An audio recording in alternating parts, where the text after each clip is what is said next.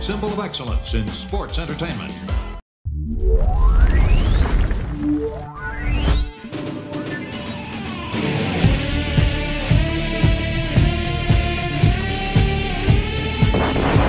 Hello, everybody, and welcome to episode 5 of That Was Extreme right here on adfreeshows.com.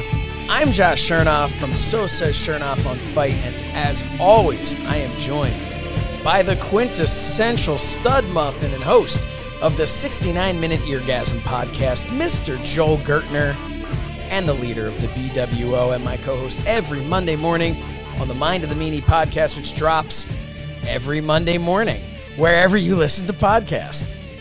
The Blue Meanie. Meanie, what's up? Joel, how's it going? Doing good. Good, man. Good. Well, I don't know if it drops or it plops, but it does something. It lands. Lands.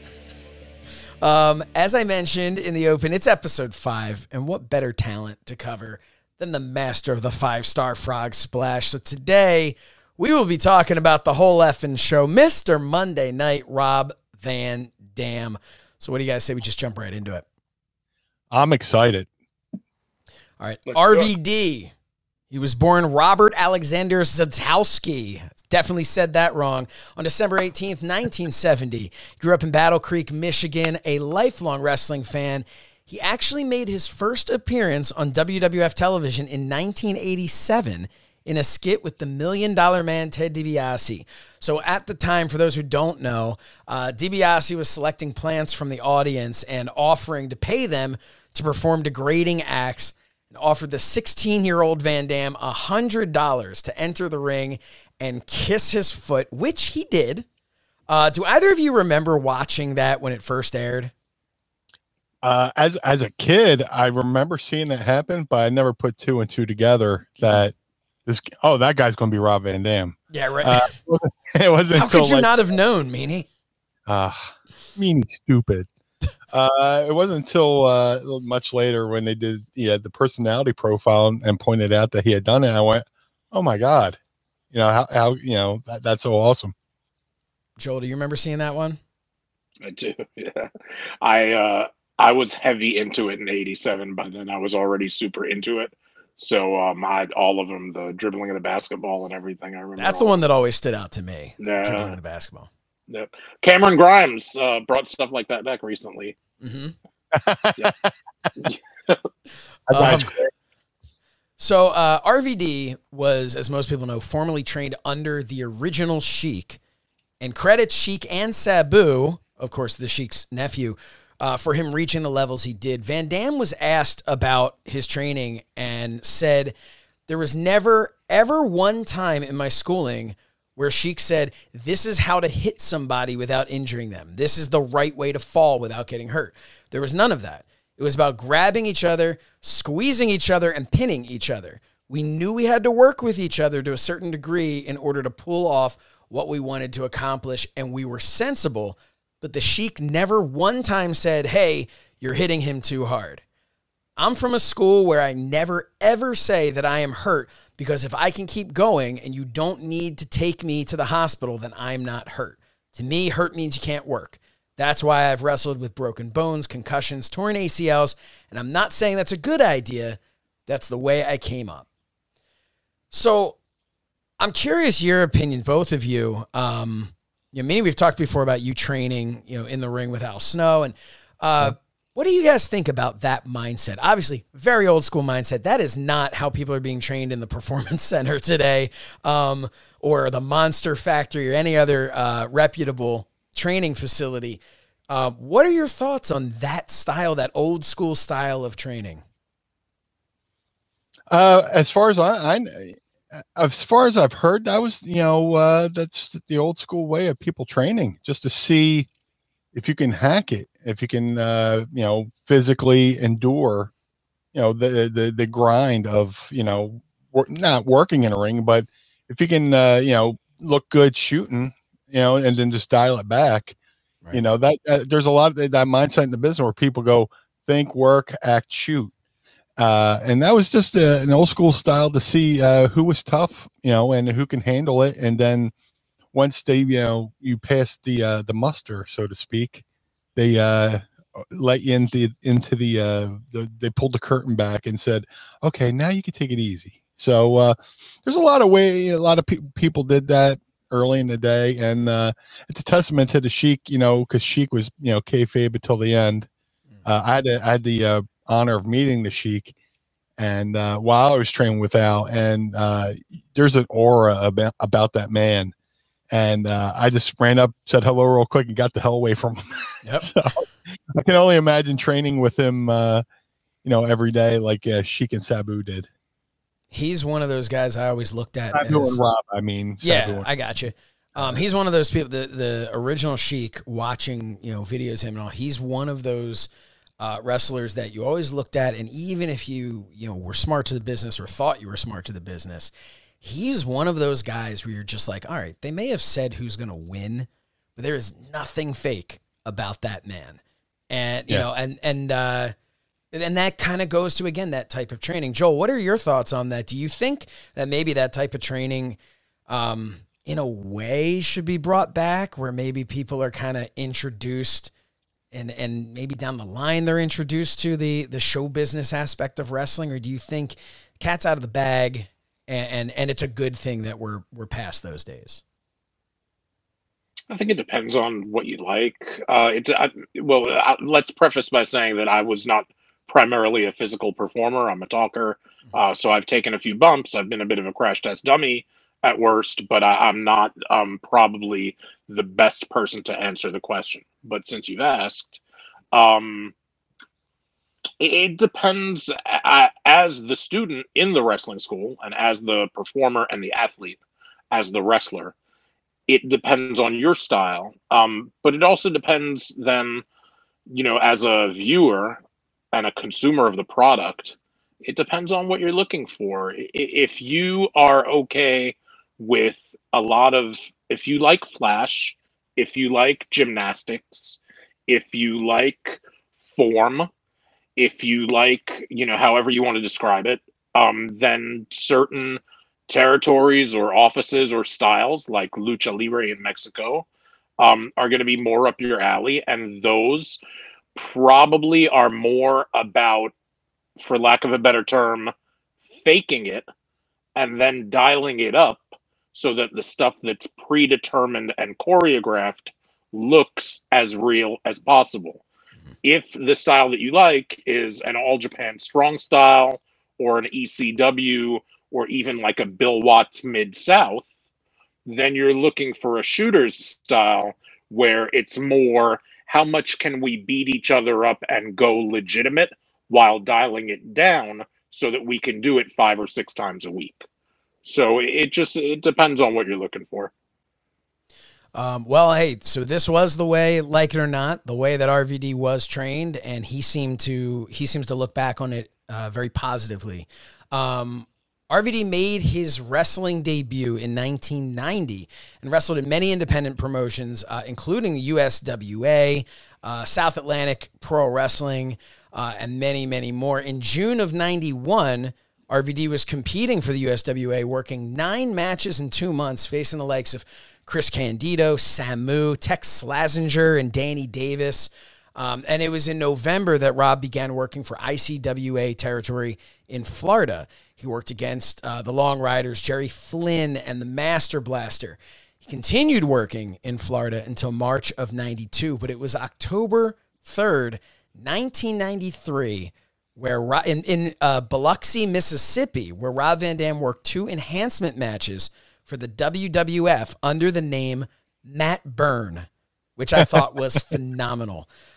He lost both of those matches, of course, to the Mountie and Sid Justice in Primetime Wrestling and Wrestling Challenge tapings, respectively. Before we go any further, let's, we're starting to talk about the early days of him. When did the both of you first see Rob Van Dam, and then when did you both first meet him? We'll start with you, Joel. I was aware of him through reading the sheets and stuff and magazines, so he was on my radar as early as Memphis, South Atlantic Pro. All of that resonates, and I'm reminded when you say it that he was in all of those different places in the early 90s. But if the question is, when did I see him for the first time?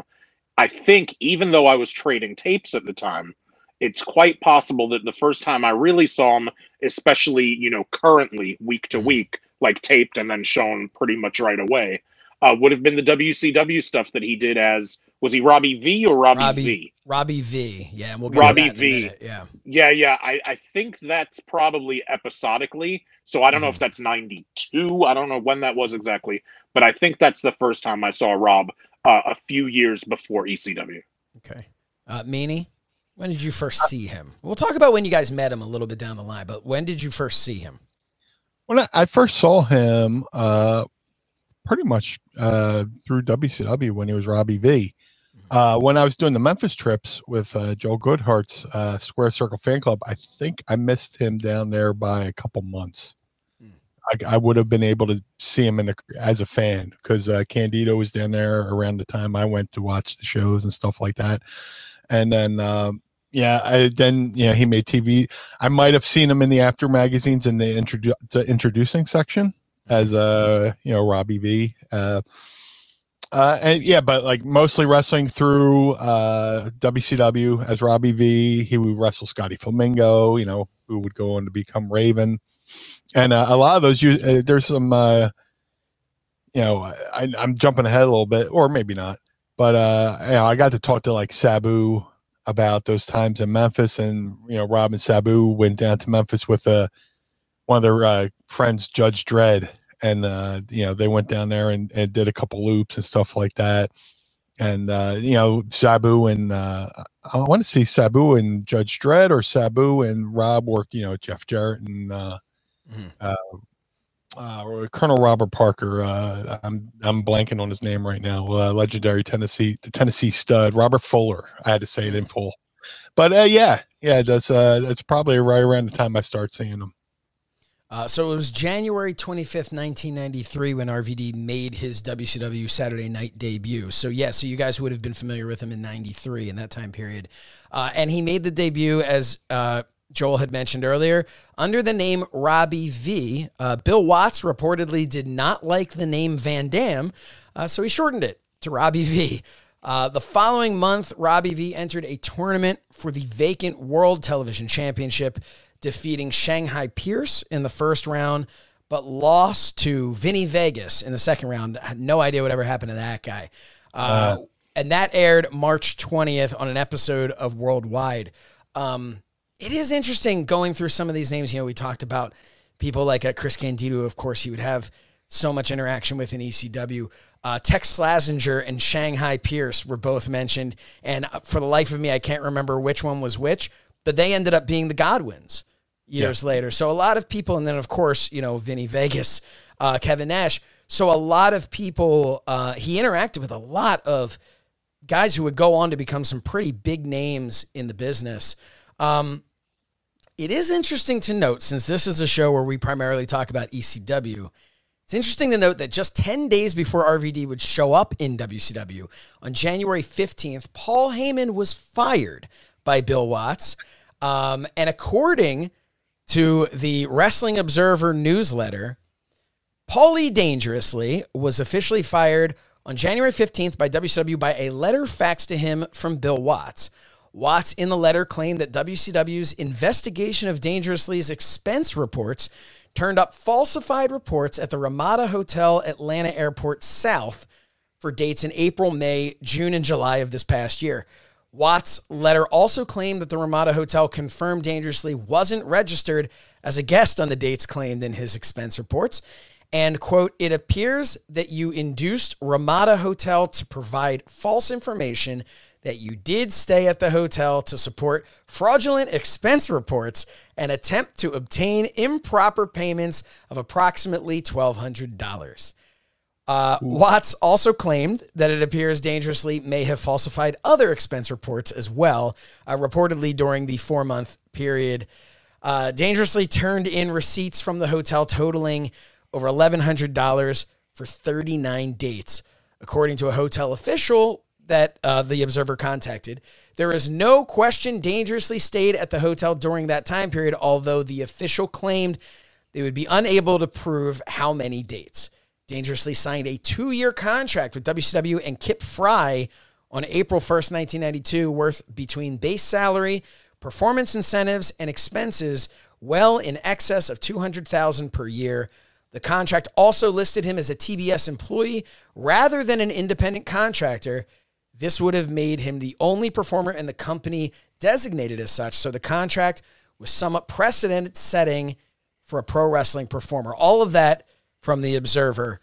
Do either of you remember this time period of Paul Heyman being fired? Obviously, Paul Heyman leaving WCW would go on to become the catalyst for ECW. Without him leaving WCW, ECW never happens in the form that we all know and love. Do you guys remember this whole story, and how much of it do you think is accurate? How much of it do you think is, the wrestling business and, telephone, telegram, telewrestler? Meanie, what do you think?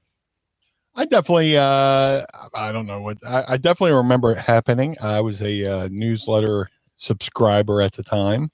And then having going on to work with Paul and know his disdain for WCW and his mistrust of WCW, to the point where when WrestlePalooza 98 was held in Atlanta, we were strictly advised not to stay at a certain hotel because he was afraid WCW would have officials set up decoys there to set up and have us arrested and all this stuff. And somebody I was rooming with got a room there, and I was like, "What are you doing? You're going to get us fired." But that is the lore of Paul Heyman.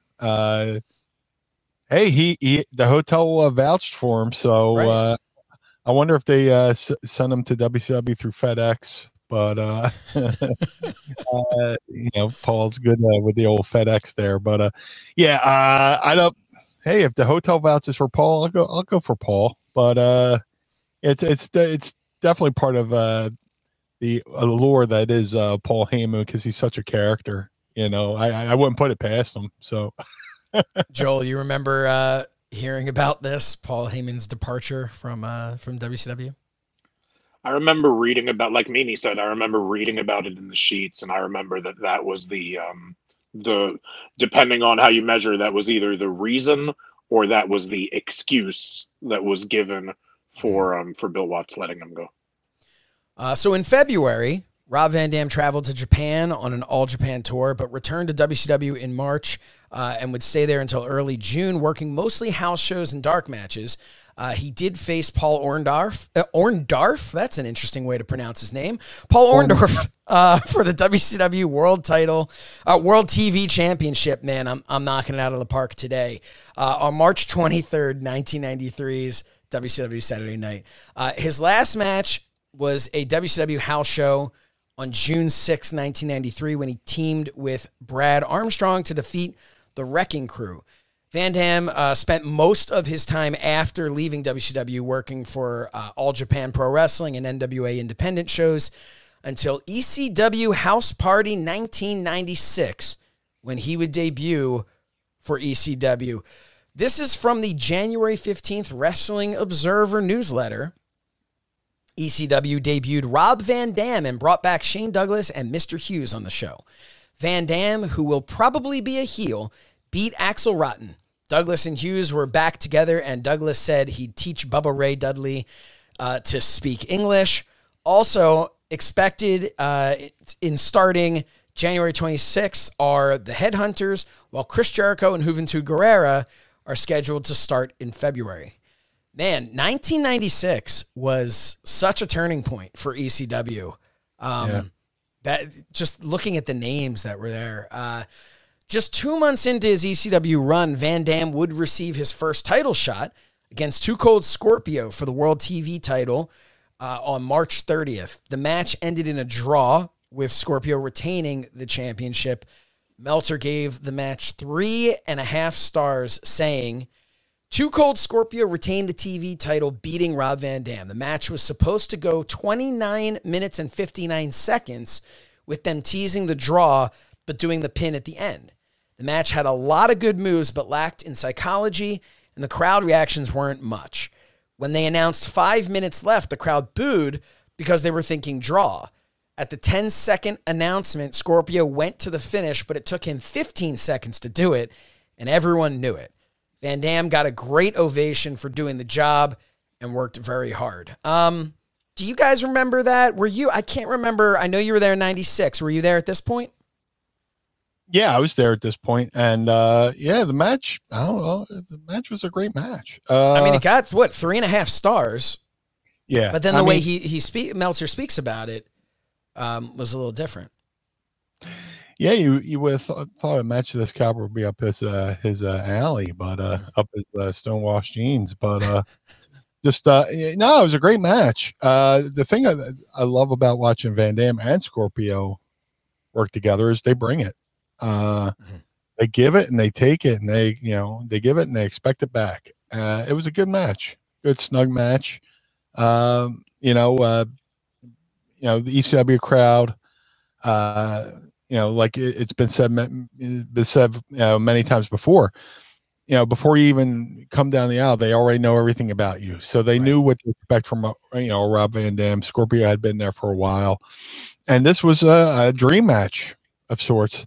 I'm not sure if they had worked, together before on Independence, but this is certainly the first time in ECW, and it was a great match. Do you guys, at this point, you're both there. Do you remember when you first officially met Rob Van Dam as people in the business? Do you remember the first time? The first time I met Rob Van Dam was almost exactly a year earlier. I was working for Sabu in Michigan. It was January 6th, 1995 for NWA Sabu. And the main event was Sabu versus Rob Van Dam.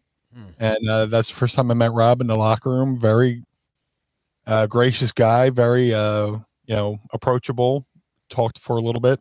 So when eventually we caught up in ECW, I was surprised that he remembered me from the times working for Sabu in Michigan. So, yeah.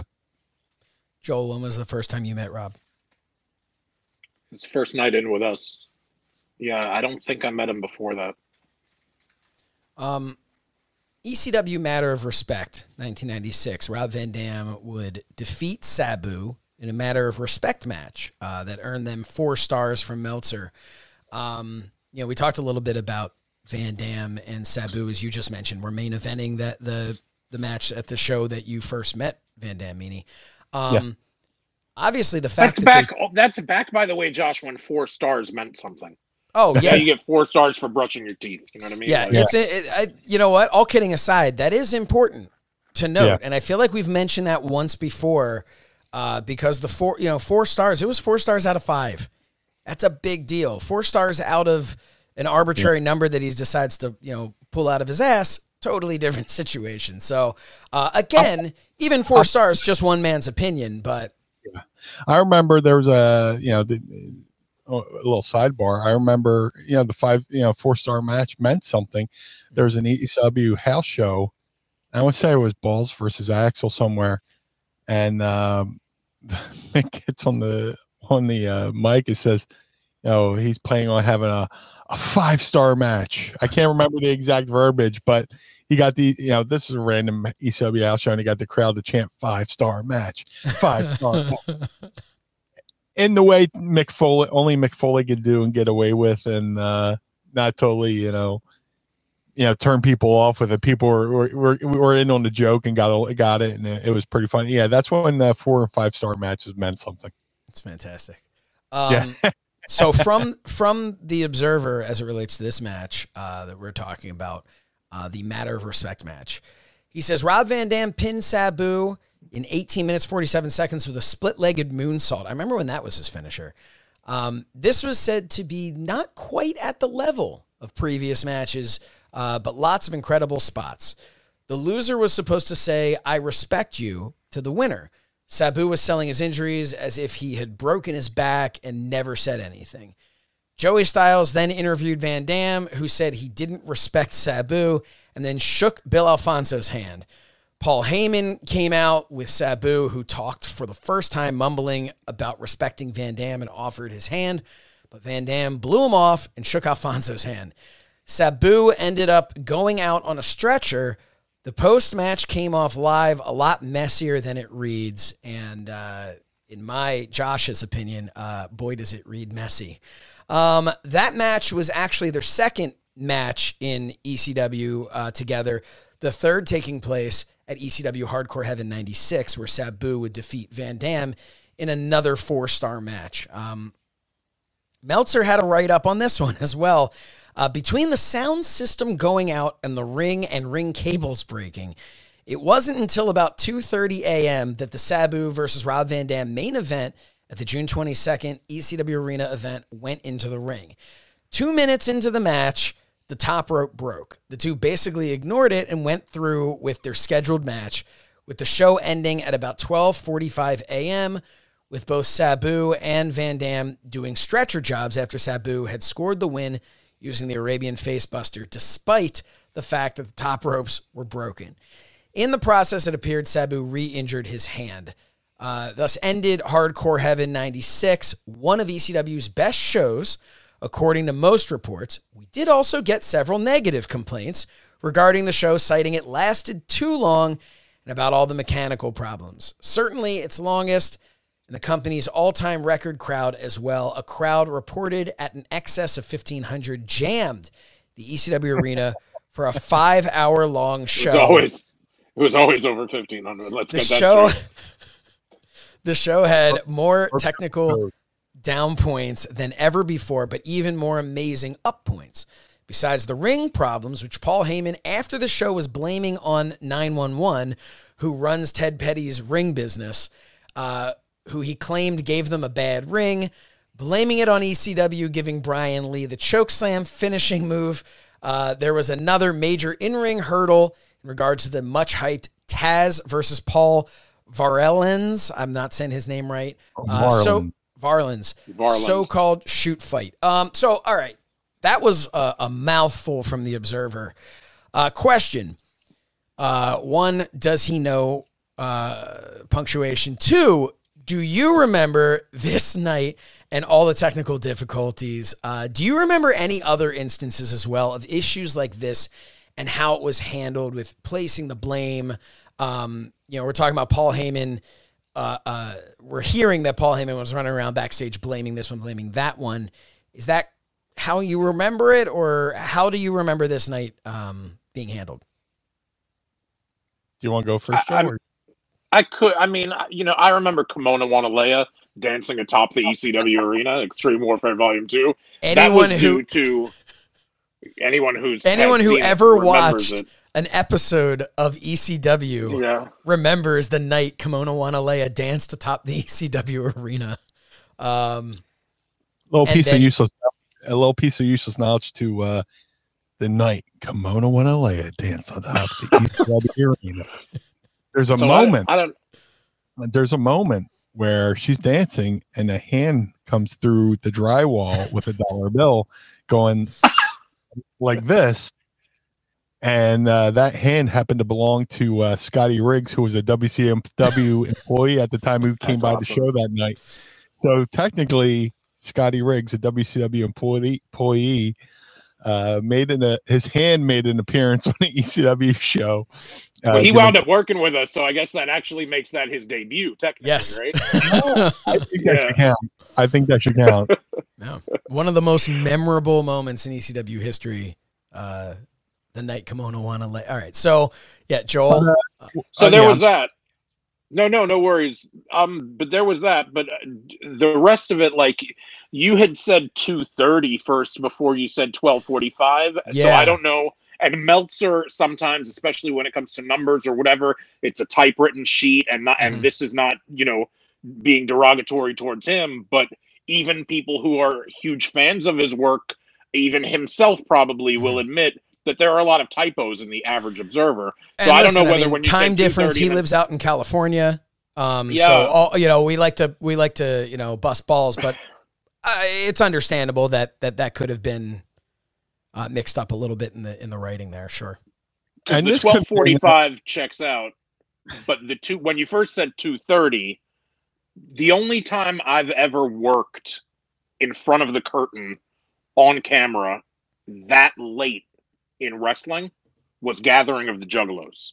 With the exception of working Juggalos at like 3:45 in the morning, to now cutting promos in Dudleyville under the trestle, if you count that, I've definitely been at work in ECW until 5:30, 5:45 in the morning. But we've never done any matches in front of fans as late as 2:30. Everything was always wrapped up by about 12:30, 12:45. But as far as the malfunctions, I don't really they don't stand out. As far as like ring issues, this might have been the cherry on top of the cake for ECW, towards ECW getting their own ring and having their own ring crew. I remember, ECW had been renting, some Teddy rings, as you want to call them, up until then. So most notably, ECW had one of the rings that they used for Studio 54 back in the day, and it had the Studio 54 logo in the middle of the ring. But there was another instance where ECW had rented a Teddy ring, and when the ring got to the build in Jim Thorpe, it was, and the ring was so bad, like it was disgusting. Like there was like mud, there was like it was like all whoever had used it before, they hadn't even bothered cleaning the canvas before that. So there was a meeting at the hotel bar that night where they pulled the ring crew guy in there and gave him the third degree, brother, and the guy's like getting mouthy with Taz. I'm like, probably I had to put my hands up and walk away because I didn't want a scene from like Goodfellas to happen, Yeah, probably not a good idea to get mouthy with different kind of showing. So that happened, and then the ring, breaks, and then they have to, have Kimono, go out there to kind of keep the crowd at bay, so they get the ring fixed. And I'm sure the blue-haired old ladies who are coming in for Midnight Bingo were none too pleased themselves. But this is maybe like the second time I've seen a ring break. I've seen Sabu and Scorpio on a show in Michigan when I was, breaking in, did a superplex off the top rope, and it was an old wooden ring. I sound like Ron Burgundy. It was an old wooden ring. And on the superplex, the side beam went like that. So they went to shoot at each other in the ring. And so it's like, it was maybe my second time in my career I've seen a ring like that. But, and the Sabu Van Dam incident, I think that was the straw that broke the camel's back towards ECW going, screw it, we got to get our own ring. So August 2nd, 1996, ECW, the Doctor is in. Sabu and RVD once again competing against each other, this time in a stretcher match. This was their fourth encounter in this series. Sabu would defeat Rob Van Dam after Van Dam missed a plancha to the outside, hitting the railing and falling onto the stretcher. Later that month, at Natural Born Killaz, that's Killaz, because man, it was the mid to late 90s, and we did that a lot. Van Dam defeated Doug Furnas in a match. Post-match, Van Dam offered Furnas a handshake, but Furnas instead hit Van Dam with a short arm clothesline, starting a rivalry between the two. After his rivalry with Furnas expanded to also include Dan Crofat. Is that how you pronounce his name? Crofat. Okay, Crofat. I knew him as, is that Philip LaFon? Yes. Okay. Anyway, Van Dam, I can pronounce Philip LaFon, but apparently can't pronounce the other name. Van Dam wanted a tag team partner of his own afterwards. So after losing to longtime rival Sabu, once again at Unlucky Lottery, the two united and formed what was to become one of the most successful tag teams in ECW history. Question for the both of you. You were both on this show. We talked before that you were working with the company. Meanie, you were managing Raven. And Joel, you were the ring announcer for this show. Any memories of that night? Just another crazy night in the ECW. What was the name of the show again? This one was The Doctor Is In. Or the Yeah, that was a great. Oh, I'm sorry. No, Natural Born Killers was this one. Oh, okay. Because I That's thought now Doctor is in real quick before I forget. I've heard Sure. that Tony Khan was in attendance at the Doctor is in. Oh. he was. Somebody told me after the fact that that was the night we came out. BWO came out as Kiss. And, nice. Yeah, and that was the next night, the night before he was at the Lulu Temple. But Wow. yeah, Nice. yeah. I mean, this was like during ECW's heyday, man. So it was another great show. The crazy thing about ECW is like while you're in it, you don't really get the chance to take it in. You're watching the show, but you're on to the next show. But to go back and watch some of these shows, like for specials like these, I thought it was a really good show, man. And the hopscotch back a couple spots. The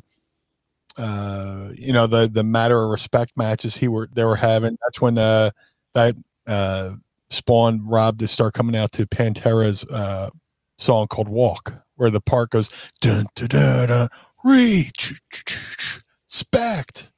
And they would just loop that part over and over with the respect and stuff like that. Wow. So that I did not know that's why he. Yeah, eventually they had the match. Pardon me. The match. My mainframe rebooted up here.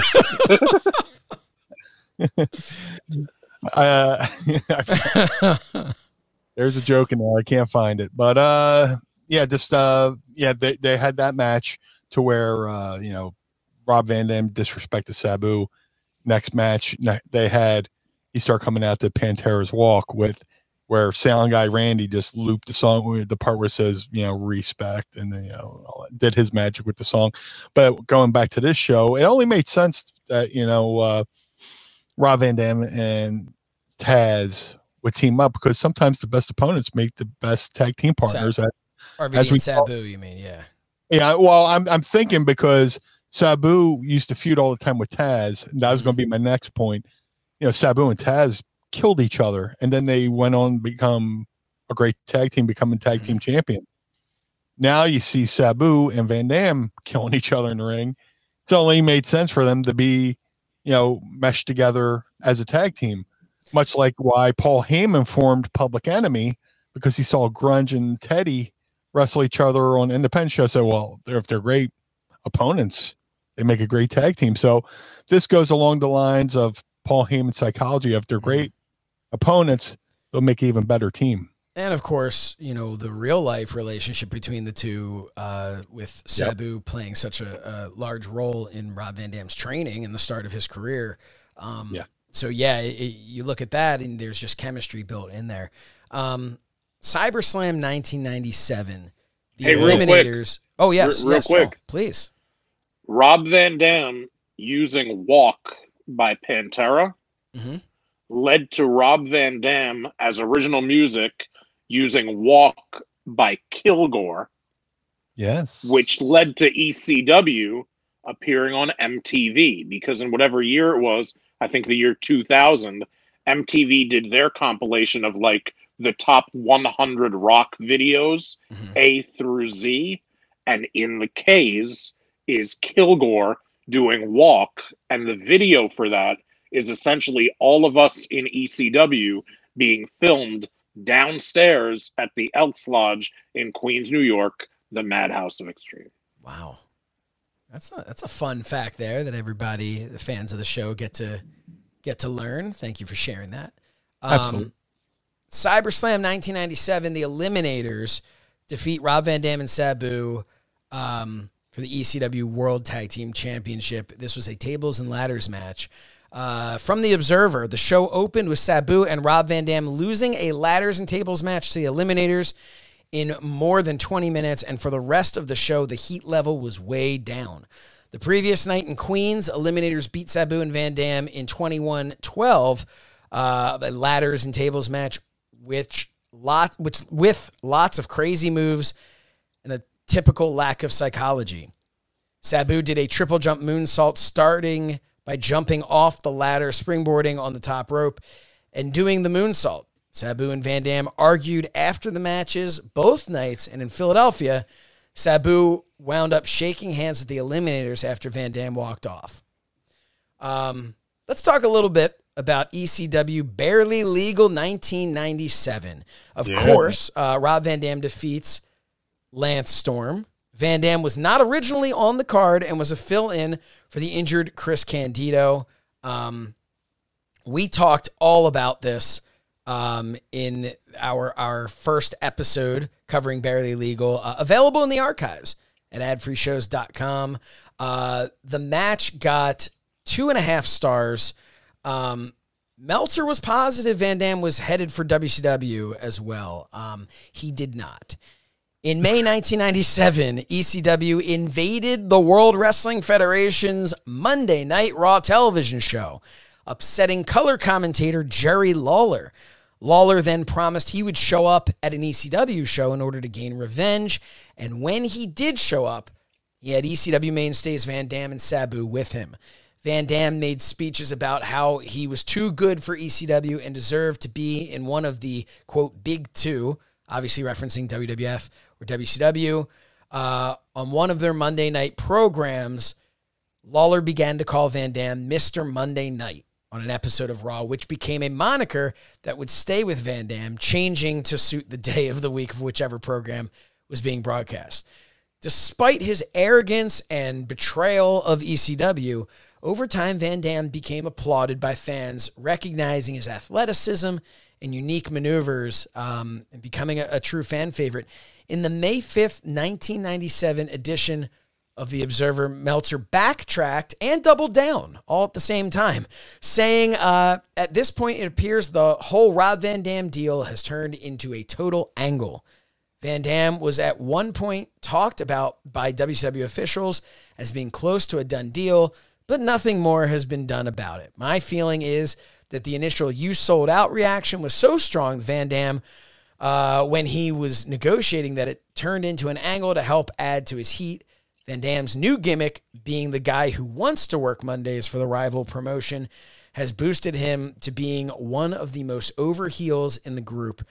Officially, he's only agreed to stay in ECW through the middle of June. However, he has yet to give notice to All Japan, and if he was going to WCW in late June, one would think he would have done so already.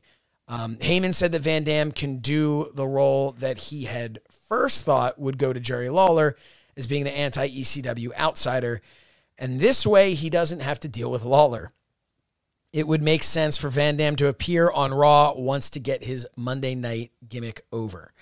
A lot there. As always with Meltzer. What do you make of this suggestion, the inference perhaps, that Van Dam's gimmick about wanting to go to one of the big two got over so well that he decided to pretty much stay in ECW and ride out the gimmick? I pretty much think that was the whole storyline altogether. Right. That was, it all kicked off, like we said, with Barely Legal. He wasn't originally slated to be on there, and so he went with the storyline or the inference that, hey, they didn't even want me on here, but now that I won, I'm worth more money here and more money elsewhere. So I don't know why, if he was supposedly on the way out to WWE, Paul would even allow that on his television, right? Or have Candido was coming to the shows, and he was stopping at the offices in Stanford to get the WWF flags for Van Dam to bring to the ring and all that good stuff. But yeah, and it's amazing what he thought was 2 stars now considers 7 stars now. But that's a whole nother thing. Yep. I think the whole plan was to have Rob just play the storyline out, because ECW was, the Rage Against the Machine promotion, even though, as we come to learn, later on, WWE was helping, allies with, ECW all along. But I kind of remember, like, a little a story I heard from those days of, like, Rob Van Dam would go to Raw, and he was working, Hardy on TV, and he was working I think he was supposed to work Road Dogg on TV or something like that, and there was friction there or something like that, and they didn't want to work together, or I forget what it was, but Rob ended up working Jeff Hardy and having a hell of a match, almost like a future dream match, so to speak. So, yeah, I think that was the plan all along, and I don't know where he's getting the other stuff with going to WCW. I know WCW had hoped to get him for the Glacier character, almost Iceberg. I don't know why, but yeah, I'm rambling on that, but yeah, short story long. Iceberg, Goldberg. Yeah, they did have Goldberg. So Goldberg, Iceberg, Glacier, same thing, I guess. Hearing it here first, Meanie confirms that Rob Van Dam was meant to debut as Goldberg's cousin Iceberg for a feud. That's a T-shirt. Look for that soon at ProWrestlingTees.com/thatwasextreme. Not an ad, just letting you guys know. Don't want to get it. Yeah, but speaking of heat, ECW Heat Wave 1997, Rob Van Dam, Sabu, and Jerry Lawler would face Tommy Dreamer, Sandman, and Ravishing Rick Rude in a steel cage that went to a no contest. Rob Van Dam and Sabu, their shocking turn at Barely Legal, it wasn't even so much a turn as it was having Bill Alfonso join them. Bill Alfonso's turn on Taz and siding with Rob Van Dam and Sabu. RVD he'd betray ECW for the WWF. He'd form his alliance with Jerry Lawler, and then they would have this matchup. One of the things that, now obviously in this match, it wasn't like a real competitive match for Rick Rude. He came out to compete as Dreamer and Sandman's third partner, but he quickly turned on them, hitting a clothesline to Dreamer, which led to Buell McGillicuddy slapping Rude. Rude tossed her into the cage wall. He threw chairs into the cage and then locked the cage with RVD, Sabu, and Lawler, attacking Dreamer and Sandman inside the cage with the chairs until Taz made the save. RVD and Sabu escaped the cage, but Lawler was trapped inside the cage, and Taz choked him out with a Taz mission until Rick Rude and the Triple Threat attacked him. How was Rick Rude able to even do so much as a clothesline? I don't mean physically, I mean legally, because Rick Rude, he had his insurance, his Lloyd's of London policy. Any idea? Do you guys remember the backstage? Meanie, I know you've told the story once about how secretive, Rick Rude was being. Do either of you, Joel, maybe we'll start with you. Do you remember any conversation there? Any okay, he can do this, but he can't do that? Or how do you make that work? You announce him as your partner, and he does a move in the ring. That seems a little risky. So as a manager, right, I've always been on defense. I've always been taking bumps and finishers, but never really, except for Cyrus a little bit, laying in a kick or two. And then me and Meanie actually have been in there against each other in the year 2000. But aside from Cyrus and pretty much Meanie, that's pretty much it. Now, the reverse would be Rick Rude. I wasn't privy to any of the discussion actually that night in the room. But from what I understand of his policy, the way Lloyd's of London interpreted it and the way they had an understanding of the business was that I think Rick Rude had more leniency and more rope if he was on offense, since pro wrestling is choreographed. So if he's the one throwing a punch only or throwing a clothesline only, for whatever reason, I think Lloyd's of London would have been more okay with that than him taking a back bump, taking a body slam, taking a finisher. And that makes sense. I think that's how, because honestly, if he were to go into acting, right, him throwing a punch, that's the kind of thing he should be, if he can do it without getting hurt, he should be allowed to do it without getting hurt. You shouldn't have to be wheeled around in a wheelchair just because you're on a disability policy. So I think, talking only slightly out of my ass, I think that's the extent of it. Yeah. All right, so that's a half observer right there because it's only slightly out of your ass. Meanie, do you concur? I mean, that makes perfect sense what Joel's saying. Absolutely, and I think Joel definitely had more of a closer relationship with Rick. I mean, I worked with Rick, and I was fortunate enough to be in the ring while we had the pre-show workouts. He would come in the ring and show us some stuff. I'd never really taken bumps, but showing us how to protect ourselves. But Joel and Rick definitely spent more time together. So that I concur with everything Joel says. Let's jump ahead to ECW Hardcore Heaven 97. We have Monday Night Rules match. Rob Van Dam with Bill Alfonso versus Al Snow. Here's some notes from the Observer from August 25th, 1997. Before the show went on the air, they shot an angle in the building where two members of the rap band Insane Clown Posse were in the ring putting over their favorite wrestler, Rob Van Dam. Van Dam then turned on them, giving one a spin kick and another a tiger driver, and put him in a camel clutch. Sabu came out in a suit, trying to look like the Sheik, and it says in here, he is looking more and more like him by the day. And joined in until Sandman made the save. That didn't last long, though, as Sabu threw a chair at Sandman and Van Dam kicked a chair into Sandman's head.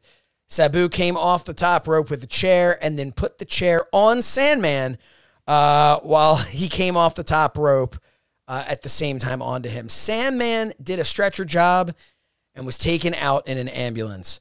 Rob Van Dam pinned Al Snow in 13 minutes and 43 seconds. But before the match, they billed that it would be, in fact, fought under Monday Night Rules, although that played no part in anything. Van Dam had WWF, WCW, and ECW all tie-dyed on his ring outfit. Tie-dye, if I can just interject, was not what it was. It was airbrushed, but I guess Meltzer isn't familiar with the difference between airbrush and tie-dyed. Certainly no stonewashed. Yeah, I was going to say, if it's not stonewashed, he doesn't give a shit. Yeah. Honestly, it's I hate to say this on this show, but it's somewhat exhausting to read some of these opinions by Dave Meltzer, and not just because he's not familiar with what airbrushing is, but he enjoyed the match a decent amount. He thought it wasn't as good as previous matches, but thought that it was still decent. Gave it 2 3/4 stars. One of the big things to come out of this possibly wasn't the first time, but in my research, I found it here. The Van Daminator. Was there ever any backlash from talent as it relates to that move? Now, I know the chair shots, that was a common thing in ECW. But when a guy basically says, here's my finish, more or less, did either of you ever have the pleasure of taking the Van Daminator? And as I asked before, was there ever any backlash on that move? I don't recall any backlash, but I do remember there was a night in Revere where me and Nova were wrestling PG-13, and we won the match, and we're celebrating.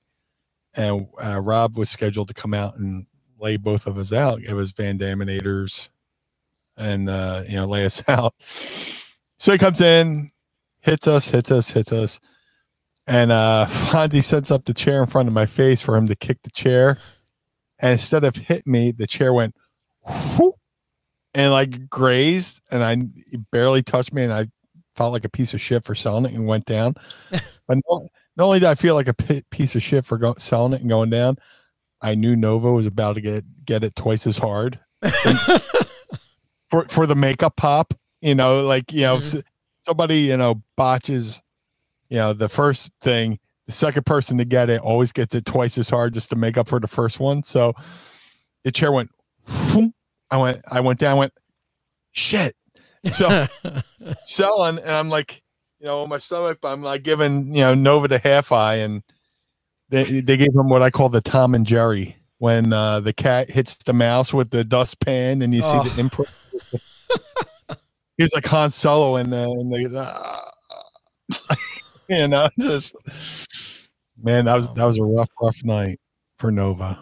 Joel, did you ever take Van Daminator? I didn't. And I don't think in Dudley's versus Van Dam and Sabu I ever really took anything from him.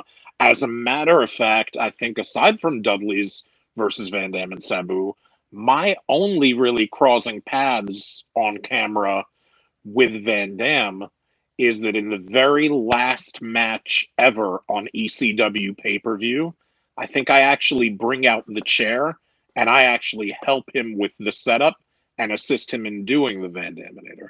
Yes, and we will definitely get to that.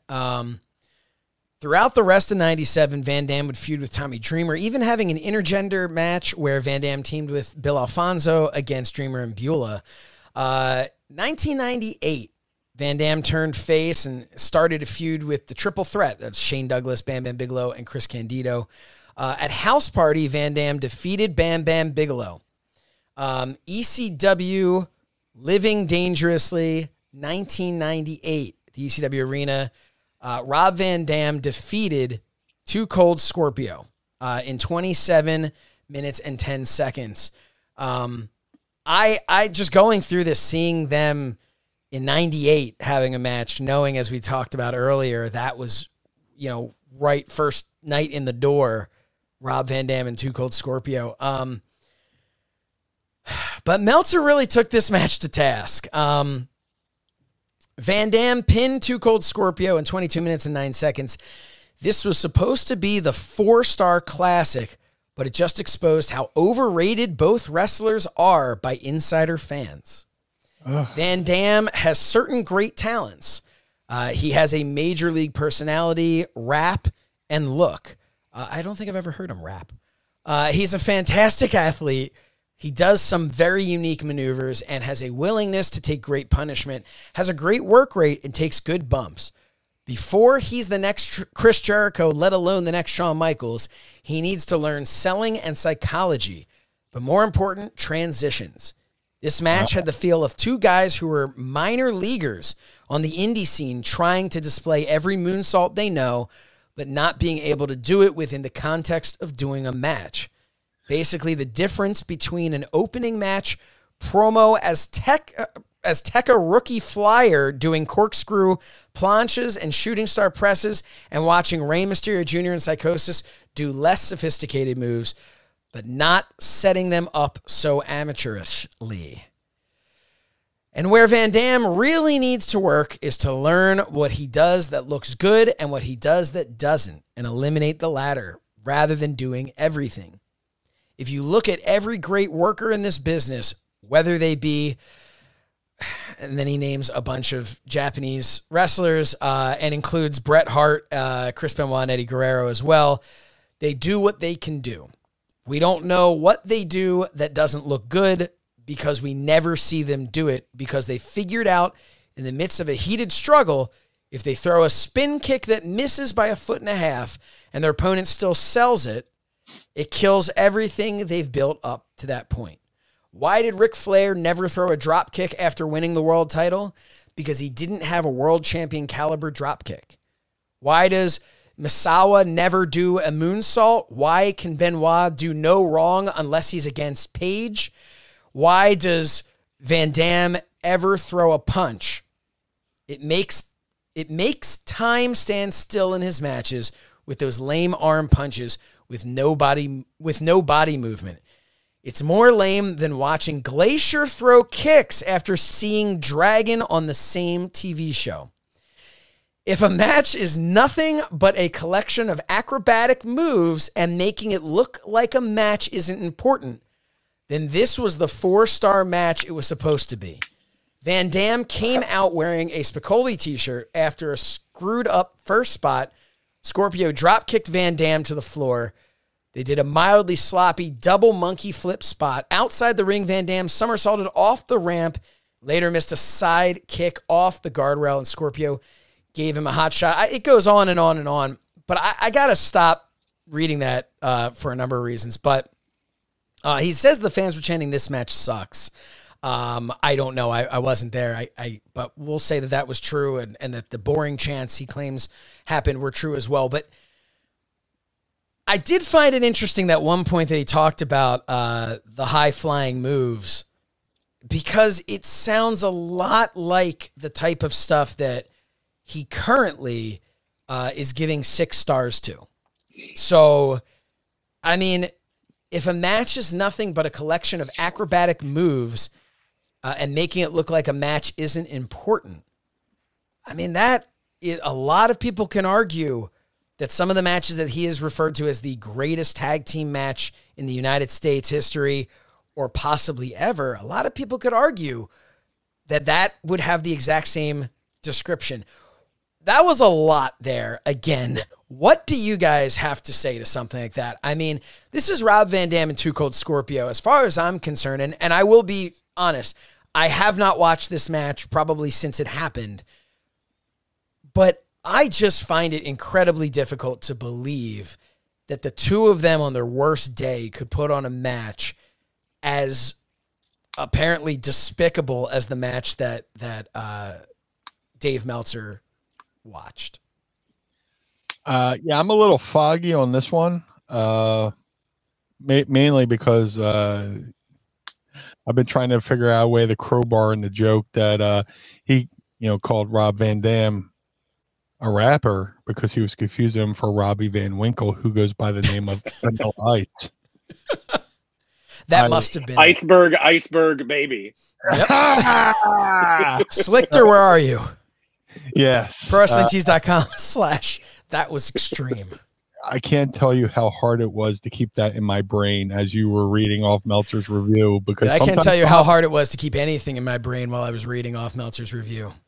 I was having to, like somebody will be talking to me and I'm like, remember this. And it's like, it's off into the ether, but I had to work in that joke.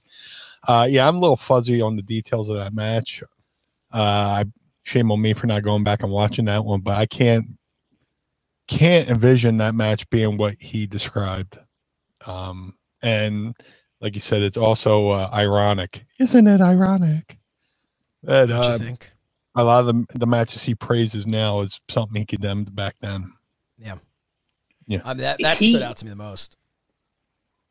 He's a long time opponent of Rob Van Dam's punching technique and skill.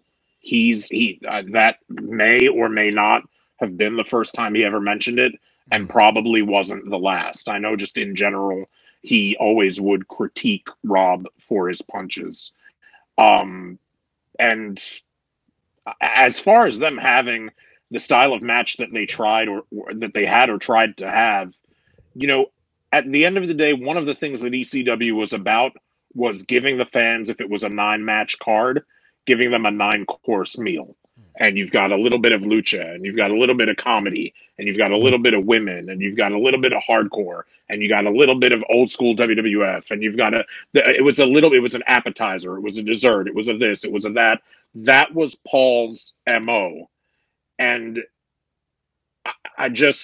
and also to expect the unexpected and not have it be where, because you've seen somebody wrestle before, you know what to expect. Right. So they go out there, hit their same 5 spots of glory or 5 spots of doom.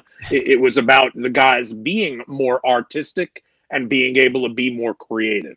So on that show, in giving a 9-course meal, if Van Dam and Scorpio decided to take it upon themselves to have an early 90s New Japan undercard style match, or as Meltzer would refer to it, a promo Azteca opener, I don't know that that's the worst thing in the world. I think we like to keep our fans for TV, and especially for house shows, we like to keep them on their toes. Well, Meltzer's opinions didn't slow Van Dam down, because RVD would defeat Bam Bam Bigelow on the April 8th, 1998 Hardcore TV episode to win the ECW TV title, and this would start his historic, I want to say, 700-day run with the World TV title. What an incredible title reign. Now, as you know, that reign covered so much time, and we don't want to go into every little bit of it because we do want to take some fan questions here. But along the way, as Van Dam was was racking up win after win as the TV champion, he and Sabu would win the tag titles. Now, there were only 3 titles in ECW. There's World, there was TV, and there's Tag. Now, 2 of those were with the same guy. How does the locker room react when they see this type of booking? You know, I've always wondered that, not just ECW, but like I think back to 97 when the Hart Foundation had all the gold in WWF. Is there resentment that comes from that? Is there, does everybody just kind of understand? Because in a lot of ways you can look at it and say, okay, we're running with them as their tag champs. He's got this long reigning TV champ. And a lot of people who maybe are looking at it going, well, I would be, you know, a contender for the TV title, but there's nothing for me in that regard. Is there resentment? Do you remember any resentment for that? Nah, I don't remember any resentment for that. You know, there's guys who want to win belts and championships and be the best in the business. And there's guys who are going, you know, it sucks to be champion because you got to carry all those belts through the airport and stuff like that. So I never heard anybody say, I never heard anybody complain about them having all the belts.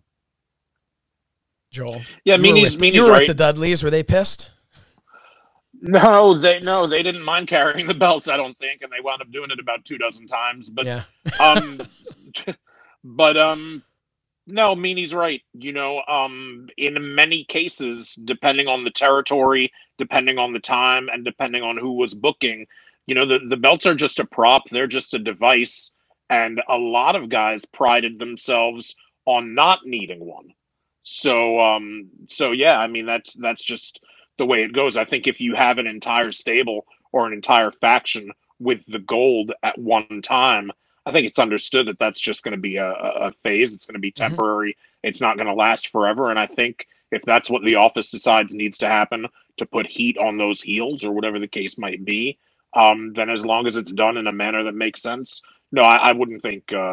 I think the kind of people that would care too much about that are the kind of people that don't go as far as they could in the business.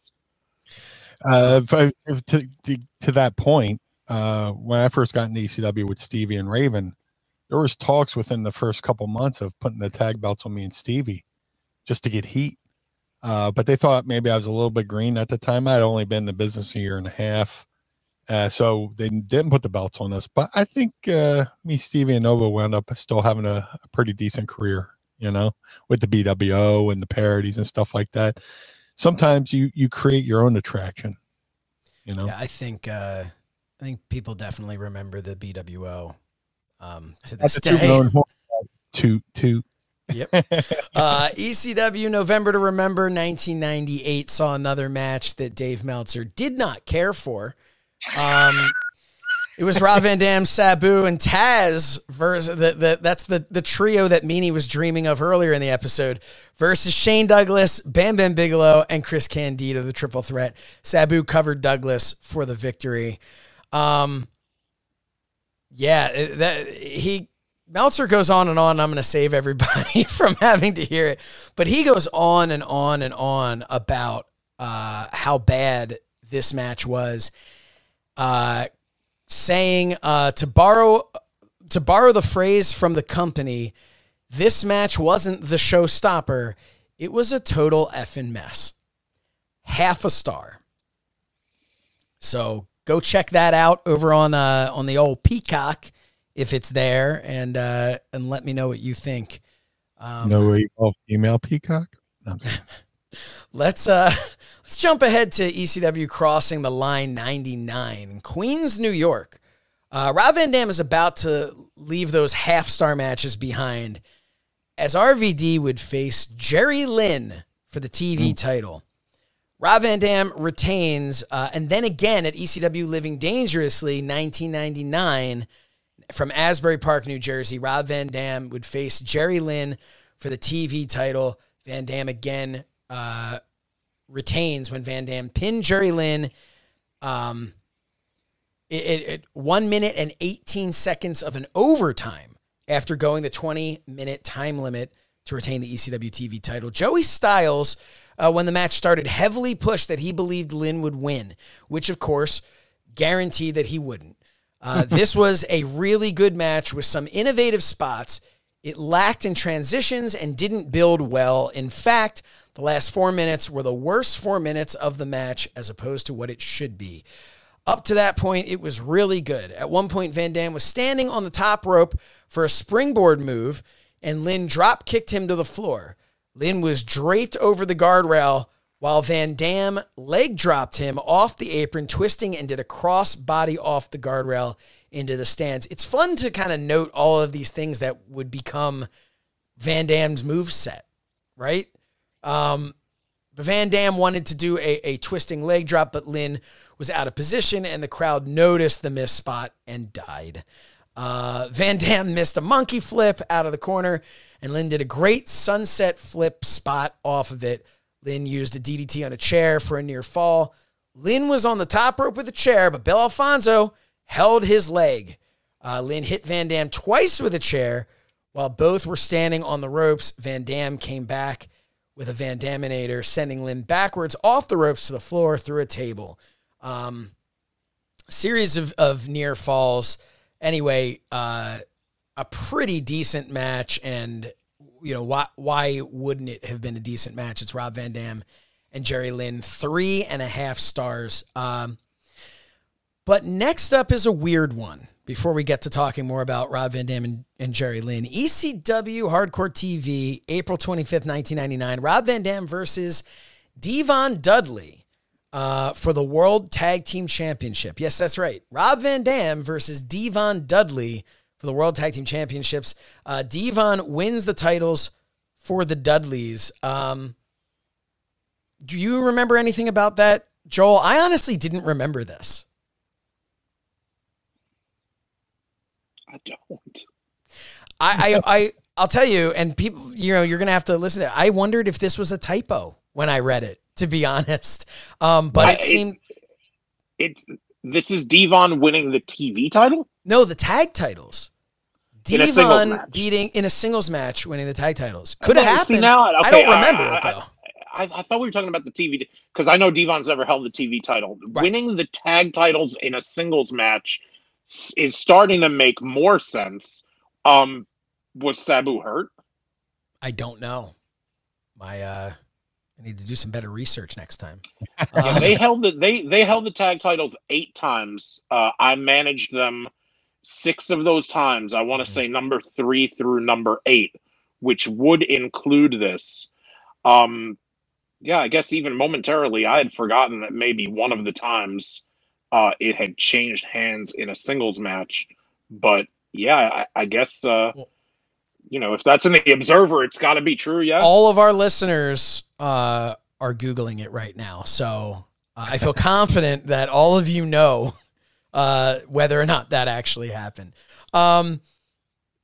This is the only business, by the way. Like, could you imagine if we were doing a podcast about like gardening, and it was like, okay, now when you went out into the garden on April 25th, 1999, yeah, right? Do you remember exactly? You know what I mean? Like, in what order, Joel, did you plant the flowers?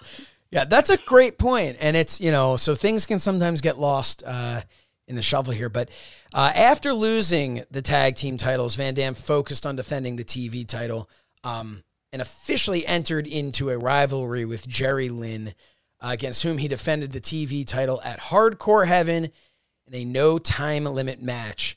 Van Dam retained the title, and the match was deemed so good that Paul Heyman aired it on ECW's debut on TNN in place of a shoot promo about TNN that he was planning, but was not allowed to air.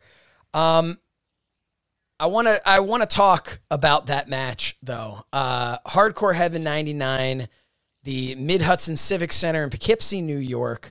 It was May 16th, 1999. Meanie had sold out at that point, and was in New York, as the kids say. But Joel, you were there, and I was there, and I have a table to prove it. I have a piece of the table from the Rob Van Dam Jerry Lynn match at the end of the night. I was there. We've talked about this before. I was there helping Bill Apter, who was taking photographs. You can see me on the on the Peacock network. You can see me in the crowd wearing what can only be described as a striped shirt that is 10 times too big. And I have great pictures, which I'll have to dig up and share here, of me and Van Dam. I'll never forget him wearing a High Times magazine shirt. And Joel, that's where you and I first met in the stairwell that night. But I believe you. Well, don't make it sound. Hey, don't make it sound more sordid than it was, unless you talk about how much money you might have thrown at me. I mean, gosh, we're meeting for the first time in a stairwell. Wait a minute, you're wearing what an overly large striped shirt? So I looked what, at are a you trying picture. to be the lead character in Where's Crybaby Waldo? Like, I don't looked get it. at Like, this picture recently. I posted it to put myself over when Rob Van Dam went into the Hall of Fame, and I saw this shirt, and I'm just looking at it, going, like, what? Like, I was like 130 pounds, soaking wet, carrying bricks, and I'm wearing this shirt that must have belonged to a 250-pound man.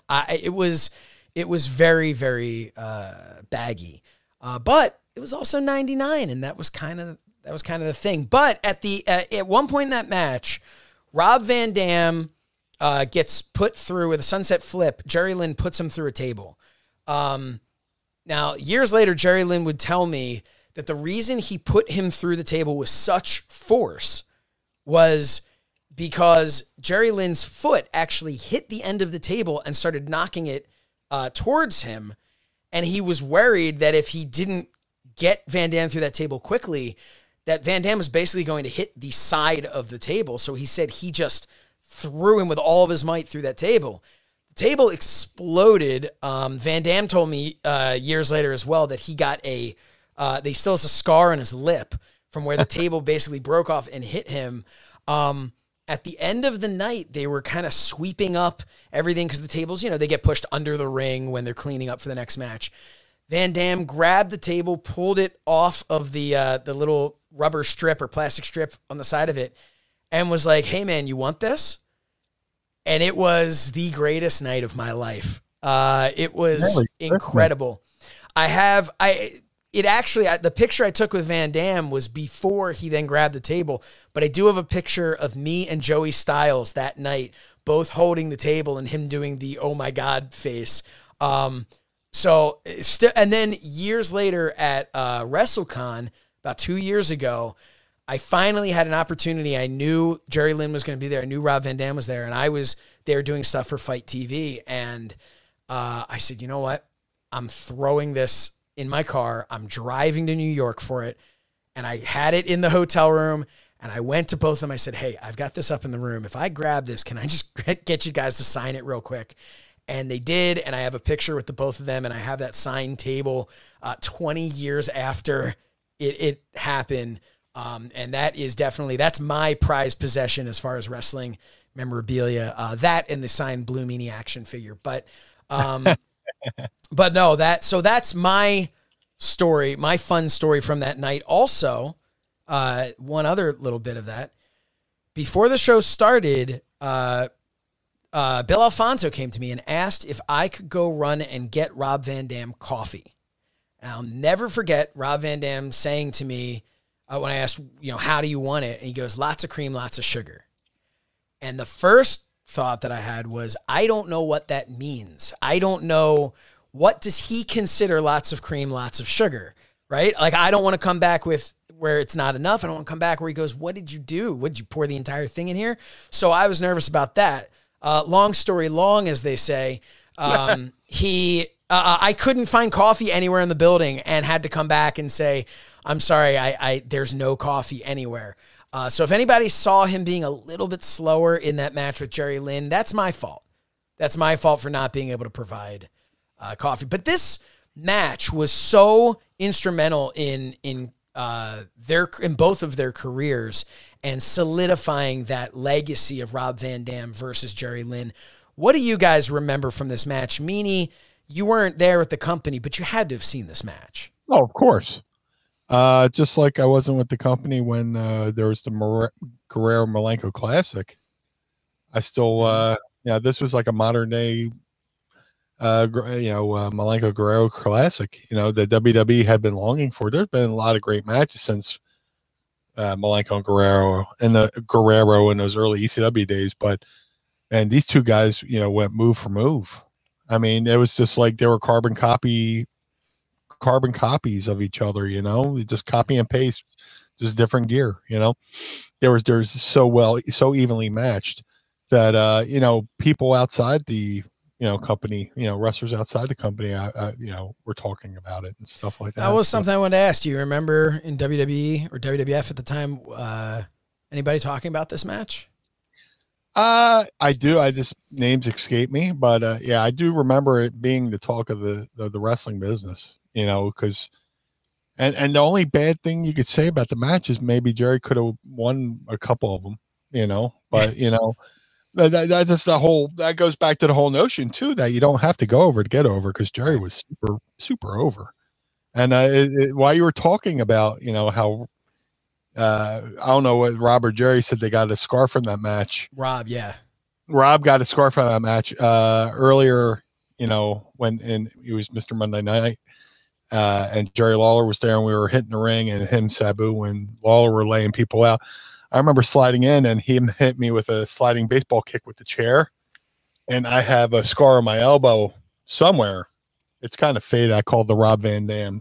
It's on one of these elbows, but you know, just you talking about him getting the scar from the match reminded me of my Rob Van Dam scar, because I have different scars on my head. I have different names for. I have the Terry Gordy up here and the Sandman back there, but yeah, you just reminded me of that. Yeah, but that Jerry Lynn and RVD, what a underrated feud.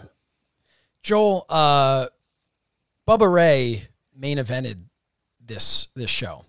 Do you know, and I don't know how, you know, how much you were hanging out with the Dudleys backstage, but do you remember anyone in the locker room during this match, watching this match, and afterwards kind of going like, good God, I have to follow that? Yeah, I mean, that you know, that was common just when there were great matches, just for people to just say to themselves, oh, you know, got to go out there and kill it now, you know. That was just the psychology of it. You know, just recently I watched the similar but different in how, you know, psychologically why that is. I remember I watched the Dark Side of the Ring New Jack, the bonus episode, and I remember Sandman talking about how after the Eric Koulas incident, he went out for his match and made sure he bled a whole lot more than he usually might, just to try to take the heat off the incident. And when people would follow a great match, they would just have to know that their boots were laced up real tight and they were ready to go out there and have the match of their life. So yeah, I've seen that vibe a lot in the back room, where people see a match and it's not this like rivalry, or like, it's not like, because you know, I'm sure in certain territories and in certain companies, if there's too hot of a match too early on the card, that there have been main eventers who have gotten in a twist about it. Oh, I'm sure. And that didn't ever happen in ECW, but it was more of a kind of, not a rivalry, but more, if anything, of a sibling rivalry, kind of a good-nurtured, good-natured competition, where it was like, oh man, you know, this guy just went out and nailed it. I got to go out there and really kill it. And yeah, you could sense that and feel that quite a bit. So ECW Heatwave 99, Van Dam and Jerry Lynn would team together to beat Lance Storm and Just Incredible. That's 3 3/4 stars, that match. I should say 4 1/4 stars was that Hardcore Heaven match. And again, to what Joel was saying earlier, 4 stars really meant something. 4 1/4, you were climbing up into uncharted territory at that point. So we've got a bunch of great matches. He's main eventing. He's defending his TV title. ECW Anarchy Rules 99 defeats Balls Mahoney in the main event to retain the TV title. 2 stars, but what can you do? ECW November to Remember 99. It's RVD versus Taz to retain the ECW TV title. This is from The Observer. Van Dam pinned Taz in 14 minutes, 34 seconds to retain the TV title. There were good moves in the match, but the two didn't work well together, and Taz's weakness when it comes to selling was apparent. Also, Van Dam was so overhyped that it was almost a guarantee he'd come across as disappointing. It's hard to hype someone as the best wrestler in the world when you've just seen Tanaka. And from a work standpoint, they're not even in the same league. First, before he came out, they pushed about this amazing pop you'd see, unless it's Austin or Rock, or it's a taped show with fake noise being pumped in, or a fake Goldberg chant that you know in advance is being piped in. You should never say that because there's no guarantee. He goes on and on and on and on and on. Yeah, I mean, look, not everybody's going to have the best match together. He gave it 2.25 stars, which is not nothing. And look, they went out there and had a good match. Van Dam began a feud with Rhino in the beginning of 2000. RVD successfully defended the ECW World TV Championship against Rhino on January 7th. Got a victory during a title defense against Sabu at Guilty as Charged, which was Sabu's last match in the promotion. Van Dam was scheduled to perform in a champion versus champion pay-per-view main event against the world heavyweight champion Mike Awesome. This match potentially could have been ECW's most lucrative pay-per-view main event, and Heyman was depending on it to bring an influx of badly needed finances. But the match never occurred because Van Dam suffered a broken ankle during that successful title defense against Rhino on January 29th. The injury also forced Van Dam to vacate the World TV title. Let's talk about that injury, the vacating of the title at this point. Meanie, are you back? No, I'm still in WWE. But personally, the match of Rhino and Rob Van Dam is pretty cool for me because they're both Michigan boys. Mm-hmm. Rob Van Dam was on one of my early shows in my career, and then I would later on go on to be on one of Rhino's first shows ever. I was on Rhino's first show as a professional wrestler, and I would wind up having in another couple months having a match with a young Terry Richards in the Detroit area. So to see both Van Dam and then later Rhino is pretty cool, knowing I've had that that connection with them early on in my career as well. ECW Hardcore Heaven 2000. Jerry Lynn defeated Rob Van Dam, pinning Van Dam in 19 minutes and 50 seconds. Meltzer said this was the best match on the show, but not even close to the level of many of the previous matches. With both being injured, some of the high-risk moves were cut down, but the crowd heat overall for the match was disappointing. Again, it seemed, look, I don't want to just beat up on Meltzer this entire time, but he seems very negative about everything that happens in all of these matches. But he gives it 3.5 stars. And then in ECW Anarchy Rules 2000, this is October of 2000, Rhino defeated Rob Van Dam to retain the TV title. It seems like at this point, I mean, we know the writing is on the wall. Of course, we know looking back at it at this point. I should mention, by the way, 3.25 stars. We know that things are really changing here in ECW at this point, and we know what's to come very soon. Van Dam was not advertised and did not show for a large number of ECW events due to the large sum of money that he was reportedly owed. He appeared at ECW's final pay-per-view event, Guilty as Charged, where he defeated Jerry Lynn. This was Van Dam's last appearance in ECW, as ECW only held 2 more shows after the pay-per-view. Let's hear, why not, for one last time from the Observer. Van Dam, who hadn't wrestled since October 1st, looked a little rusty, but this was still a good match. Van Dam bled hard way from the mouth pretty bad from early on. He did a moonsault block off the guardrail. He did a second rope moonsault for a near fall. A lot of nice moves, although this was nowhere close to the caliber of some of the previous bouts they've done on pay-per-view. Lynn did a powerbomb off the rope, slamming Van Dam's head on a chair. Lynn hit a German suplex after a series of reversals. Lynn used a DDT on a chair. Van Dam kicked Cyrus, who tried to shove him off the top rope, but then missed his trademark frog splash, and Lynn got a near fall. Gertner, Joel Gertner, then came back from the dead. I don't know when you had died, but came back from the dead and DDT'd Cyrus to a big pop. Van Dam then hit the Van Daminator finish, which, as Joel has told us, he was holding the chair for, which took way too long to set up, to the point it was ridiculous. Was Gertner after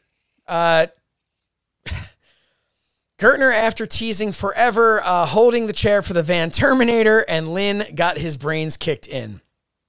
This may be the hottest move in wrestling right now, but the sad part is it's moves like that which keeps virtually every top guy in the business away from wanting to work with him. 3.25 stars. Joel, do you remember that taking a while to set up? Yeah, man, it took way too long. It took way too long? I guess. Should have Snickers. Man, so what a way to... You know what? Yeah. Let's have our listeners watch it on Peacock, and let's leave it up to them, because beauty's in the art of the beholder. You know what I mean? It's art. It's not up to me to... Let's have the people watch the footage, and let's see if they believe that it took an obvious, categorical, inordinate amount of time for us to set that move up. And you can respond to us on Twitter. That was extreme. What a way to go out, though. Because to me, like, reading over all of this and kind of, I always get excited when I read about, the rocket on its way up, right? And looking back on Van Dam and how he first broke in, and then we're getting higher and higher, and all these great memories that I have as a fan. And then just reading this, honestly, it felt like a sad end to a great run in ECW. And he would, of course, go on to WWE, where he would have a literal Hall of Fame career and become WWE champion and become ECW world champion, if you count it. But spearheading the ECW One Night Stand event, the first one that was that everybody really loved.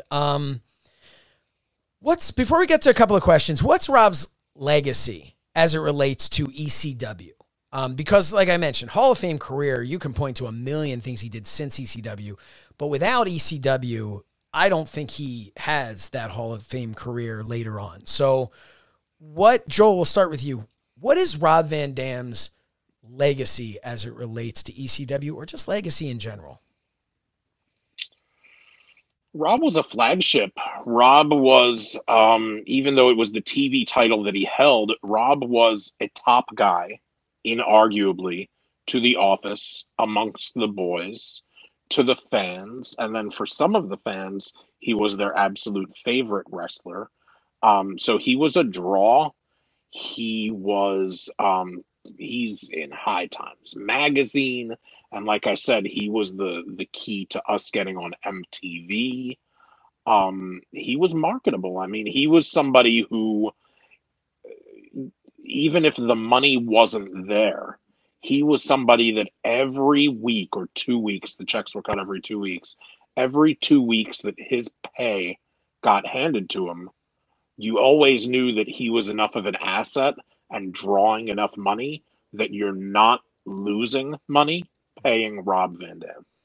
And that's the goal for any, if you're a performer, that's what you want. You don't want the promoter to go home feeling like, oh man, I paid that guy way too much, it wasn't worth it.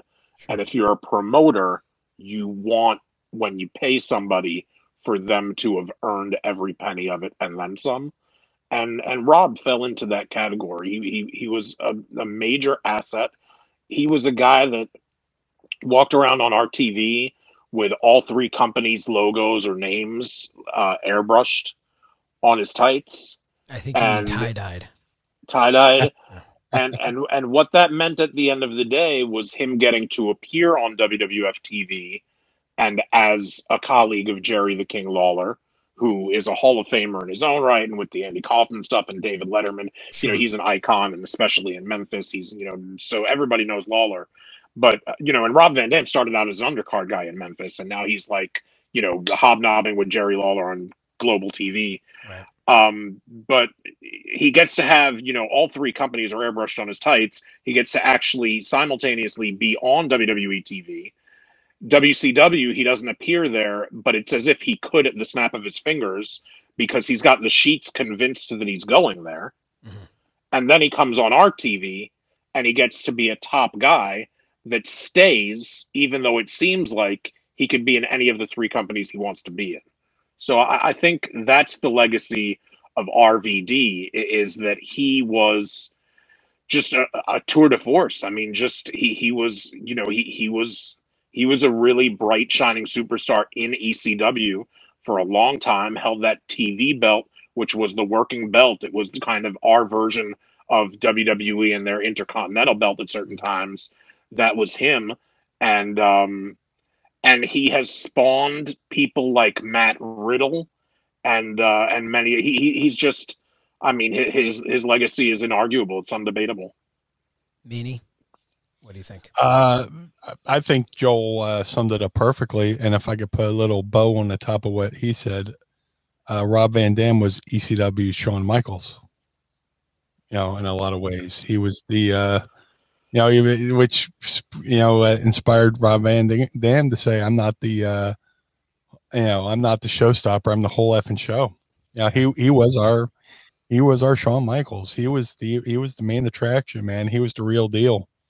And Josh, I'm sorry, Mina, go ahead. No, please. Real quick before I forget, Josh, you said earlier when we were going through the career timeline, you said that he had turned babyface. For me, he was always a bit of a tweener. Yeah. As a heel, he was kind of a babyface heel. And as a babyface, he was kind of a smarmy heelish babyface. So for me, on a way different wavelength than Taz, he was a tweener. And that could mean that his legacy leads him to open the door in bigger companies like WWE for guys like Austin, That's a great, and The Rock. That's a great point, because as a babyface, traditionally, your babyface isn't walking around pointing to themselves about, like, hey, I'm the best there is. I'm the best out there, and as a heel, he was pretty much just still happy to play to the crowd and have them chant his name. So that's a great point there. Meanie, you were to finish what you were saying? No, that was just my point. He was our version of Shawn Michaels. He was our guy. You could put him up against anybody on any roster, and he would shine. And I think most of our guys could do that, but like he was, the flag bearer in a lot of ways. I've talked about it before. He was a huge inspiration to me when I was trying to break into the business, to the point where that night at Hardcore Heaven, I actually asked him about his I almost said tie-dyed, his airbrushed ring gear, and he wrote down the phone number for the guy who does his gear. And I called, and it was a pretty long wait time. So I ended up finding a local company here who would airbrush, when I started wrestling, airbrushed little things onto my singlet, which I was wearing that singlet inspired by Rob Van Dam. Years later, I would become, in some circles, known as somebody who has custom airbrush ties. And that is the same person that I go to who did the singlets. And the whole reason, I've told this story before, is Bill Apter had told me when I got back into the business doing interviews, he told me I need a gimmick. He said, I can't just be a guy in a suit, interviewing people if I want to stand out. And he was so right. And I kept thinking, what can I do? What can I do? And I thought, well, I always loved when I had airbrushed gear, and I had airbrushed gear because Rob Van Dam. And that's what led to me saying, what if I got airbrushed ties? So I know that's not his legacy. That hasn't necessarily set the wrestling world on fire, the fact that I have custom ties. But for me personally, that was an enormous influence into the, presentation that I have to this day. We have some great questions from the wonderful folks over at Ad Free Shows. Lots of questions. We will not be able to get to all of them, but let's see if we can get to some. All right, a couple of great questions here. RJ Krasinski asks, do you think Rob would become a producer if given the chance? Oh, absolutely. I believe so. He definitely could be a producer. I would love to see him doing stuff with the guys in NXT. To me, NXT is more of the ECW style of working in a way. You know, they're kind of like that mold. You know, I think, you know, what they do with NXT right now is what they probably should have did with ECW when they bought ECW, you know. Mm-hmm. That being said, yeah, I would love to see him as a producer and even a coach down at the Performance Center. Question from Chris White. Were either of you there for the Taz Rob Van Dam confrontation? What can you tell us about it, or what you heard about it afterwards? This is the pick a hand story. I missed it by 2 minutes. Yeah. I walked in the locker room and I was all jovial and I felt like I walked into a funeral because everybody was just like, everybody was just like, oh, pretending I'm looking in my bag. I'm like, hey guys, not knowing what I just missed. You know, I'm the guy, cracking the joke at a funeral, just, I literally missed it by 2 minutes. Was it as big of a deal as it's become in wrestling lore to fans? I don't know. Were you there, Joe? That was on Long Island, right? That was like the week after November to Remember 98, I want to say. I didn't see it happen. I know about it just as much. I'm removed from it. I wasn't in the room when it happened, so I don't know. Yeah, I was at ringside with Jack Victory. This is like the week after the pay-per-view in New Orleans. Jack Victory was I was talking to Jack Victory because he was in a wheelchair. He blew out his knee on the pay-per-view, and I helped him travel home because we both have the same flight route home. And then I was catching up with him, and I go to the locker room, and everybody's just deathly silent. And it's just like, I don't know. Yeah, it's like, hey guys, like I said before, and I was like, I missed it by 2 minutes. Adam Arpin. I have a feeling after if Rob Van Dam gets wind of any of these Observer reports, he's going to tell Dave to pick a hand. Yeah, right. Adam Arpin writes, any memories of your reactions to first seeing the Van Terminator?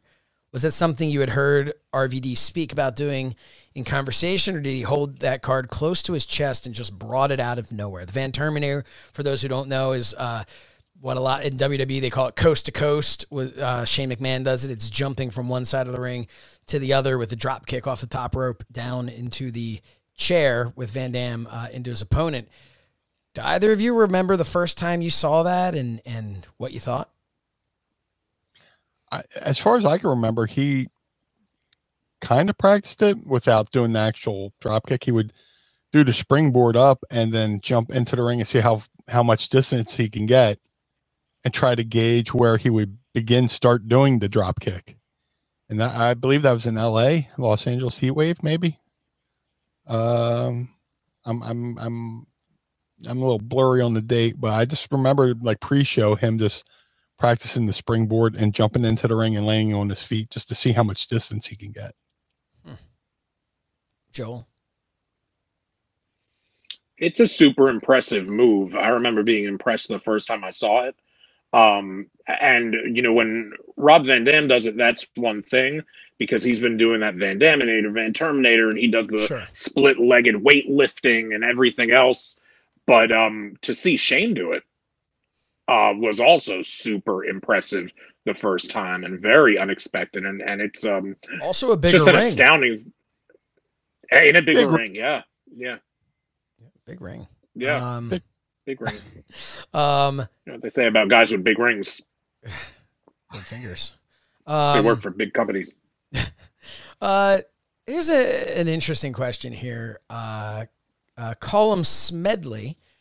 Had RVD not gotten injured during his TV title run in ECW, might ECW have lasted? And my first thought is, what does one have to do with the other? But then I remembered in the Observer talking about how that match with Mike Awesome was dreamt to be this, you know, massive main event match that was going to be the highest grossing main event in the history of ECW, and how Paulie was needed that and was waiting for that.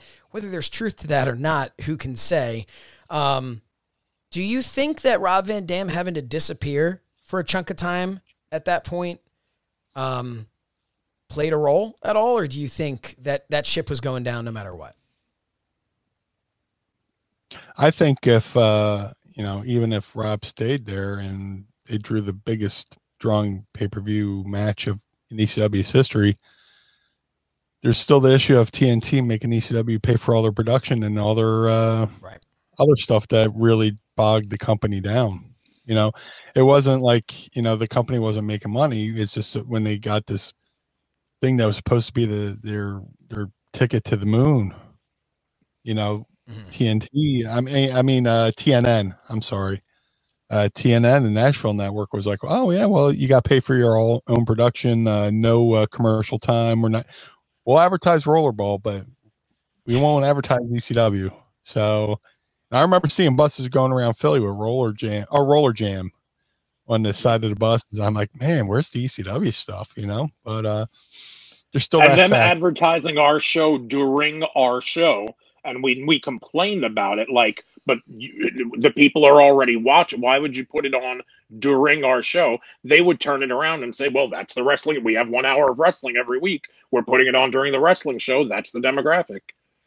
So, yeah. I mean, that makes no sense whatsoever. But I mean, I get what you're saying. It makes no sense. People are already, if we paused right now because we want to run a quick ad for ad-free shows, and that was Extreme. No other show on ad-free shows, but we want to run a quick ad right now for That Was Extreme on ad-free shows. That is a waste of time. That's fascinating to me. I didn't even remember that they had done that. Yeah. Man. Craziness. Oh, thanks, TNN. Thanks, Last couple of questions here. Seed17, what was Rob's demeanor like backstage after matches when he was at his peak in ECW? Was he the type to be upset about what didn't go perfectly, or as mellow and low-key as he always seems to be? Yeah, Rob was always cool, man. And even if by chance something went wrong, he'd be like, dude, sorry. And then I go, oh, that's okay. Yeah, just typical, just like, you know, West Coast cool, just, oh man, dude, sorry about that, you know, blah, blah, blah. And it just, I never really saw Rob lose his cool. I never saw his voice go above a certain, you know, volume. He was just always laid back. And if you tried to get to him, he would act even cooler. Joel, same thing.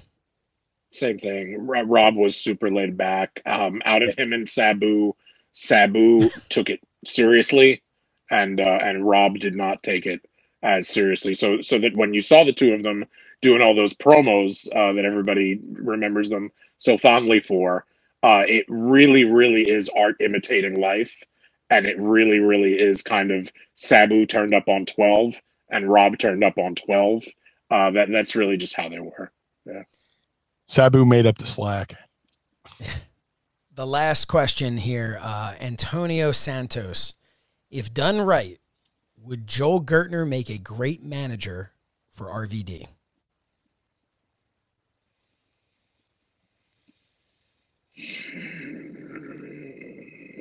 As my biggest fan, I'd say, since you prefaced with if it's done right, I'd have to say you've sold me, and there probably is a way. To be fair, as a singles wrestler, I don't think he needs a manager. I think, you know, we talk about if he wanted to, he could be a producer. And I think he could also just as well be a manager if he wanted to. He's got a great wrestling mind. He's got charisma. He can talk. He's got a brand, a fully established gimmick. He's promoting his own businesses and everything else right now. And, in the day, could that have worked? Maybe. Before the Dudleys, they tried me with a bunch of guys. So maybe. But he also wouldn't need it. He didn't need it. Well, that's it for us here, everybody. Man, Rob Van Dam, I feel like we only scratched the surface, and there was so much that we had to talk about. Rob Van Dam, he's in my top 5 favorites of all time. And I know just from the outpouring in the poll here at adfreeshows.com, he's a lot of other people's top 5 favorites as well. Thank you to adfreeshows.com for hosting us. Make sure to follow us on social media at That Was Extreme and individually as well. They are at Blue Meanie BWO and at Stud Muffin Says, and I am at So Says Shernoff. Don't forget to check out our podcast as well. Joel's is the 69-minute Eargasm. And of course, you can find myself where we have interviewed Rob Van Dam. Yes. On a Valentine's Day episode with his amour, Katie Forbes, and where we have also done an episode with Sabu. And if you're interested in Rob Van Dam, if you're interested in Sabu, if you're interested in the time in Memphis, also, by the way, buy Sabu's book. Yeah. Because proceeds for all of Sabu's merch right now are going to Melissa Coates, his wife, going to her prosthetic leg and her medical issues. So if you're interested in stuff like you've heard today, 69-minute Eargasm Rob Van Dam episode, 69-minute Eargasm Sabu episode, and absolutely buy the Sabu book that he and Kenny Casanova have put out, which has self-written pages by many of the members of the ECW roster with their firsthand memories of Sabu-related anecdotes. It's an amazing, amazing read. Yeah, Awesome. I got to write something for that book, and I'm very proud of it. Very cool. Yeah, please check that out. Also, we should note that Rob Van Dam has his documentary Headstrong, yes, which is absolutely worth a watch. But yes, again, check those episodes out. 69-minute Eargasm. And of course, you know where you can find myself in the Blue Meanie every Monday. As I said in the beginning, every Monday, it drops on Monday. We're there over at the Mind of the Meanie podcast, and you can go to mindofthemeanie.com to pick up, I've got them here, the brand new Mind of the Meanie action figures. They're here. Here's the card they come on. It's fantastic. These are incredible. They come on that card? Oh, well, yeah, not yet. They're not you have even to pull breathing a string heavy. in the back? The only thing missing from this right now is Joel Gertner. Yeah. Who made those? Cella Toys? Cella Toys made those. So I got an email in my inbox from Cella Toys. I hope they're not the kind of company that, if you don't reach back out to them within 2 or 3 weeks, they get upset. If they're time flexible, hopefully, if they're interested, we might be able to make something work out. I would love to have something that could go up on the mantle next to those two and make a complete That Was Extreme action figure set. I love the idea of that. And Cella Toys, they're an awesome company to work with and make an incredible product. And no, they don't seem to be people who would be offended by a busy man such as yourself taking a little time to get back to them. And I think the wrestling world in general is drooling over the idea of that Joel Gertner action figure. So hopefully we can make that happen soon. But these can be purchased over at mindofthemeanie.com or mindofthemeanie.bigcartel.com. That's where you can pick these up. If you're outside the U.S., go to cellatoys.net. Unfortunately, I'm pretty sure they've sold out at this point, but we still have a few left here. For Joel Gertner and the Blue Meanie, I'm Josh Shernoff. This has been a blast. Thank you all for joining us. And we will see you again as we remember more people and moments from a time that was extreme.